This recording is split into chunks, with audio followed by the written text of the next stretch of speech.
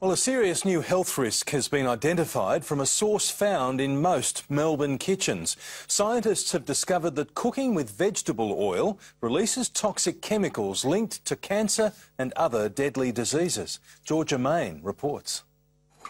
When it comes to cooking, oils ain't oils. This study looked at fast food outlets where frying food is at a very high temperature. Research from the UK found when vegetable oils are heated, high concentrations of toxic chemicals called aldehydes are released. And those chemicals have been linked to cancer, dementia and heart disease. Aldehyde is chemically known to have some carcinogenic effect if it is consumed in extremely large quantity. The research showed fish and chips fried in vegetable oil contained up to 200 times more toxic chemicals than the limit set by the World Health Organization. They're now recommending olive oil, coconut oil and butter as healthier choices. I've been using vegetable oil for a very long time, so there'll be a few people out there maybe very concerned. Look, I think if you don't use much oil, it's not going to be too much problem. Separate research out of Oxford University claims the fatty acids in vegetable oils are also contributing to mental health issues